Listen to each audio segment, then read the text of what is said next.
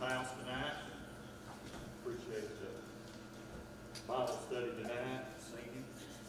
I'll give you the opportunity to testify.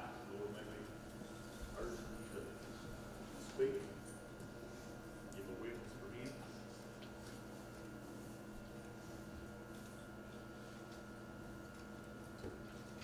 I will. What's that job saying there? Me? That's really hard to do. Yes, ma'am. One else.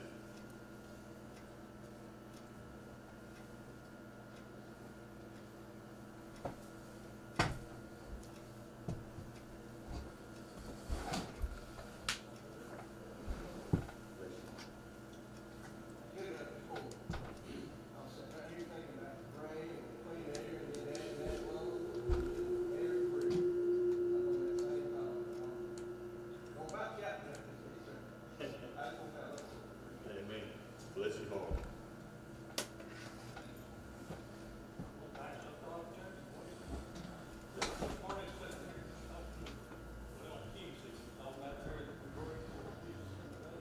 He's talking about that special love. He's talking about Greg. I sit there looking at these two. And all three of Greg rights. I get a little love. Hey, if you're not a grandparent, you don't understand. And I'm old enough to be a great grandparent. It's love, you just don't understand. Can you imagine somebody who loves you more than you love you? We serve an awesome God. Amen. Bless His heart. One else.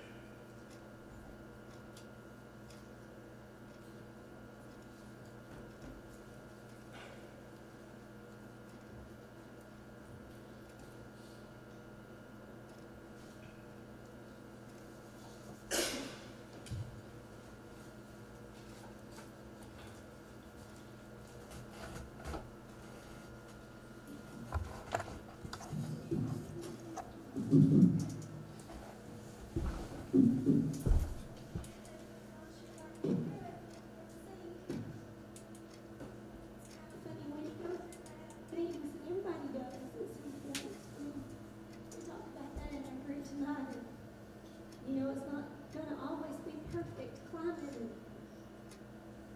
perfect peace and happiness. We've got that to look forward to. That's our hope, but that's not what we have down here. We're in a fallen world, and it's so challenging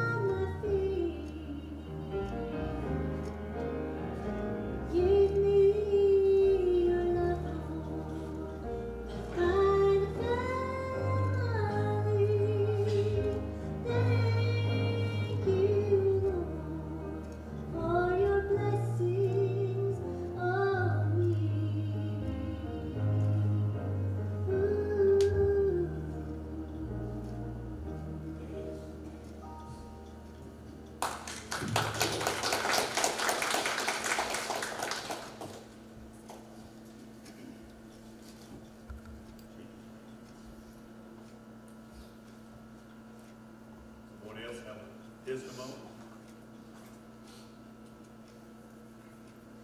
Song.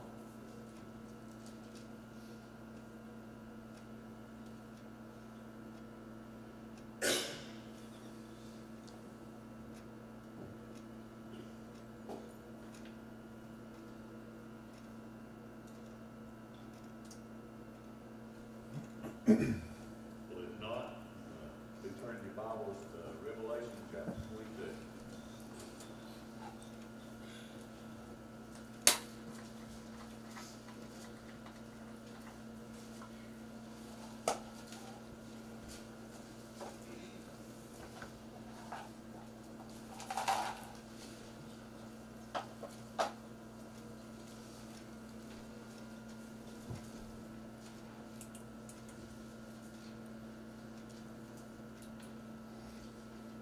I'll read a couple verses tonight. We'll go to prayer. We'll look at verse 12 and 13. I want to talk to you some tonight about the Lord and His rewards that He brings for us and to us. Try to motivate us. We should do it out of love anyway. So we'll talk a little bit about that tonight. But you follow along with me. In Revelation chapter 22, verse 12 says, "And behold, I come quickly, and my reward is with me, to give every man according as his work shall be. I am Alpha and Omega, beginning and the end, the first and the last." Let's pray. Our dear, most gracious Heavenly Father, we just thank you, Jesus, for another opportunity to be in your house. We thank you, Lord, for the testimonies, the Bible study, and everything that has occurred tonight. We thank you, Lord, for the singing. We pray, God, tonight that your Holy Spirit would just guide us through the remainder of the service, Lord, as we look at your word, that you would just speak to hearts, that you would call upon them that are outside of you, Lord, that they would just know that you love them. We pray, God, that they will accept you as their Lord and Savior. We pray tonight, Lord, for all of us, Lord, to be more like you each and every day and have the love of God just flow through us, that we might show that love to one another. We pray, God, for our church, that one another, that we just console and be together and just lift you up in all things. I love you, Lord. I pray, Lord, tonight that you just use me for a little while and give you praise and glory for it all. In your precious name, Jesus. Amen. I want to talk to you some tonight. I got quite a few notes, and it'll be like this morning, hopefully. I didn't go by none of them. I just want to talk to you a little bit tonight about this. We can find in Matthew chapter 25, probably around verse 34, the Lord is talking here and explaining something. That is where the goats and the sheep are separated, and He has brought them all, and He says that He looks to His right hand and the sheep, and He points to them and tells them, "Come and inherit the kingdom of life that my Father has prepared for you." Now, I want to talk to you some about the difference between the Father's blessings and the Lord's. I know a little bit about, I don't want to get too deep here, but the point of it is we've got God the Father, God the Son, and God the Holy Spirit. My Bible tells me that all three of them are one, but yet they're coexistent and being able to do the things necessary for us. And in the kingdom of God, each one has a representation or the thing that they need to do. But here, the Lord is going to come back one day, and we're looking for Him now. He's going to come out of the eastern sky because He said that He would. It's just like the lightning, as I said this morning, comes from the east to the west, so the Son of Man will appear and come and regain us, and we can go home and forever be with the Lord. Now, I'm looking forward to that. Not so much in separation, but everybody it's going to be wonderful. For one time in my life, I'm going to understand that there's no sin. Amen. I'm looking forward to it. That's what I'm looking forward to. Now, it can be a sad time. I understand that. And it will be a sad time for a period of time. Those that your family or your friends that thought that they had the Lord or we should witness to, and they didn't make the right decision, it's going to be a sad time. And we look at this tonight, and I want to point out a couple of things. I refer to Matthew chapter 25 for this, because God has ordained and planned heaven for you and I. God the Father, The Lord Jesus Christ was subject to him even unto death. He done that. Eternal life is a free thing. I didn't say it was cheap, but I'm telling you right now, it is absolutely free. The Bible says anybody that calleth upon the name of the Lord can and shall be saved, if they come with a contrite and broken spirit and broken heart to the Lord Jesus Christ. They can call on him and be saved. That is an absolute gift of God the Father. He has planned that from the foundation of the world. But we see here tonight that the Lord, throughout my lifetime and your lifetime, and from Adam all the way up to the last person, we will receive some type of rewards in our lifetime. And I want to just point out a few of those tonight. I want us just to look at that. We should be about the Father's business. That's what the Bible says. As I said, Christ is the one that gives us those rewards. And so, each of us have to have a record of being a good giver. We can do that. Each of us have that opportunity to be a good giver. And we find that in Matthew 10 in verses 40 through 42. What he's talking about there is the cup of water. A cup of water. We can all participate in that. We can, anything that you have ever done from a heart to God, and whether it's down to the smallest thing is bringing a cup of water to someone, it'll be recognized in that day. You will be rewarded for that. We should strive to do that. We should strive to do what God wants us to do. It's not just for us. I often talk about my grandmother did different things, and I think back at those, and my wife does that sometimes now. You can stir the pot, so to speak, so that it doesn't get stale. That's what sometimes we need to do with our heart. We need to stir it, and it's in there. I promise you, if you've ever been saved, it's in there. Sometimes the fire gets a little weak. The coals get a little ambered and off to the side and get a little cool. And what we need to do is poke them. Stir the fire back up, and that's what God tries to do with us. And he wants us to be about what the Lord wants us to do with each time, because he's coming quickly, as we know that tonight. But everything, each of us have a record. We can all be a giver. We can do the things that the Lord wants us to do and to help one another in the sense of that. But we can strive also to have a record of good words. James talks about this. He says that those that control the tongue can control the whole body. But Matthew 12, 36 and 37 talks about this, that our words, some will be good and some will be bad. It's really important here. It's not out of what I say, it's out of what I do. But the things that I say come from my heart. And that's what James talked about. If you talk ugly, your heart's ugly. If you talk good, your heart's good. Your actions tell off on how you really are. Are you really a follower? Are you really a Christian? Are you really doing about the Father's business? As we say, it tells off in our actions. And that's what we're talking about Sunday night, a couple of things that the Lord blesses or rewards us for. We can strive to have a record of ministry to the unfortunate. That's found also in Matthew 25.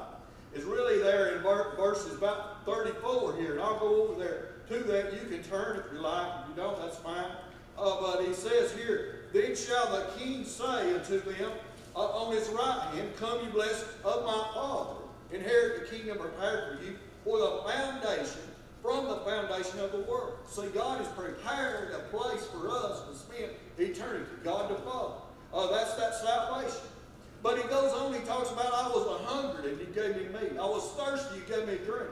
I was a stranger and you took me in. Naked, you clothed me. I was sick, you visited me. I was in prison, you came unto me. Then shall the righteous answer him, say, Lord, whence saw we thee hungered and fed thee, or thirsty and gave thee drink?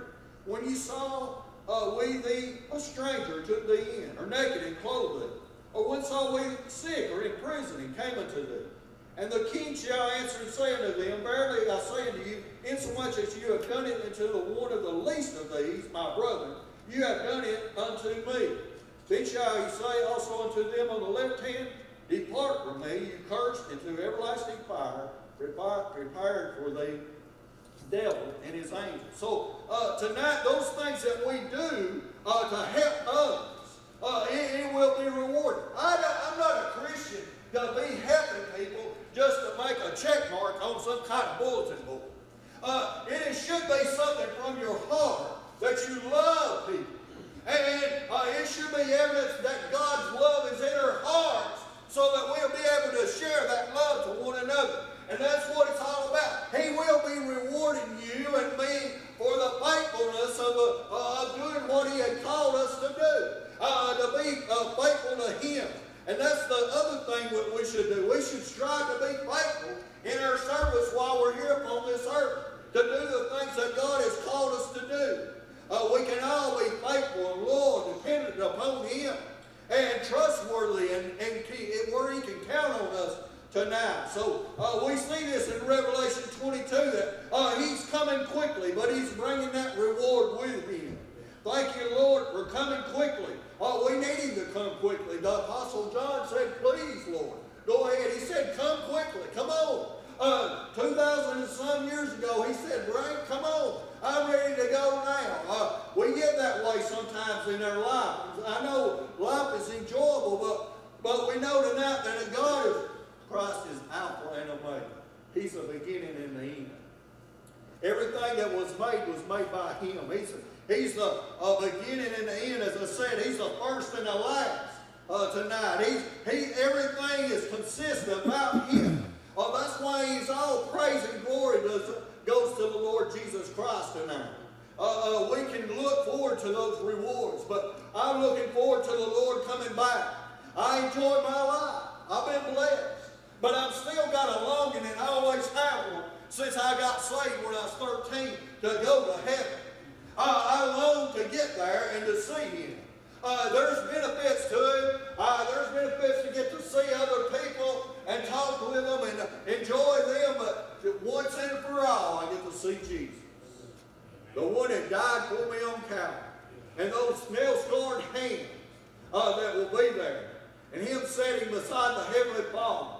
What a glad day. We sung about some of it tonight. The angels, I always used to hear this. I'm sure it's still true. I heard an old preacher say, when we get to heaven and we start singing Amazing Grace, the angels will have to take 2 steps back. Because they don't understand that. Only you and I know that. Once lost, but now I'm saved. A sinner saved by grace. By the love of Christ.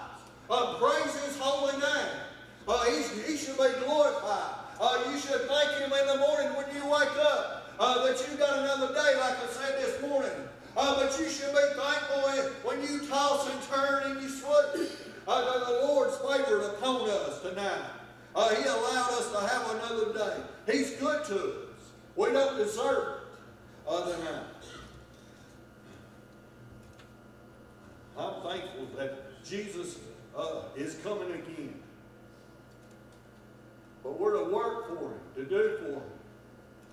There's a difference in giving. There's a difference in acting and to doing the things that God wants us to do tonight.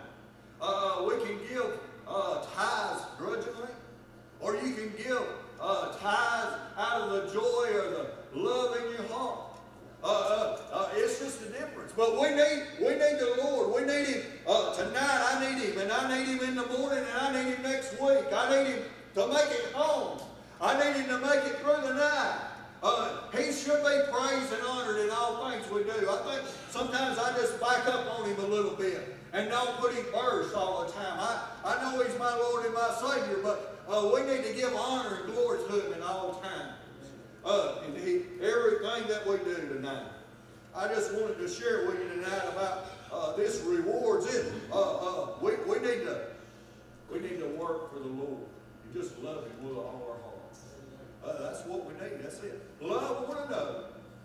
Love those inside. Love those outside. And I'm not talking about the building. I'm talking about those in Christ and outside of Christ. I'm talking about us as loving one another as a church family. When you can do that and you abandon that, it can't do nothing but grow. It can't do anything but grow. God manifests Himself more and more. Whether the light That's what I want to look for. That's what I need. That's what the Lord, I long to feel His presence. I enjoy preaching, but tonight I just wanted to thank you, Lord. Thank you for allowing us to be here tonight. Thank you for you. I love you. I appreciate you. But I just wanted to share this with you tonight that we have a job to do. We can do it and strive to do the best that we can because we love the Lord. He laid down His life for you and I tonight. I appreciate you and love you tonight.